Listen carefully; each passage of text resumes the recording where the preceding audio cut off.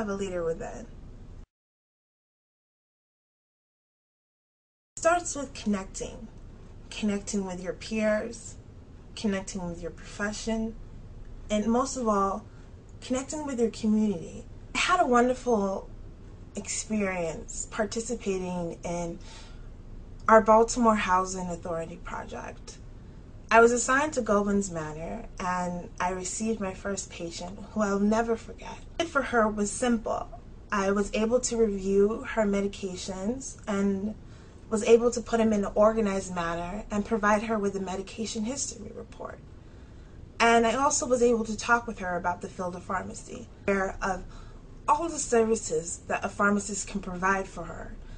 And initially she was very hesitant to speak with me. She was saying that all her care comes from her physician, nothing else. But I was able to communicate with her and connect with her and let her know that, hey, pharmacists are the most accessible healthcare providers out there, and that we're of service to you, and that we can do so much more for your healthcare than you know.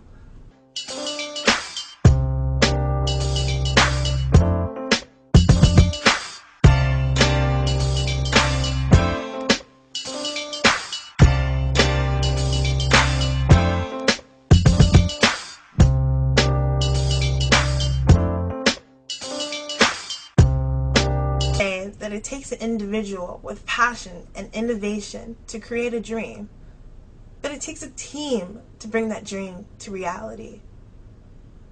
And my dream is to change the field of pharmacy. And my team is a class of 2013 at the College of Notre School of Pharmacy.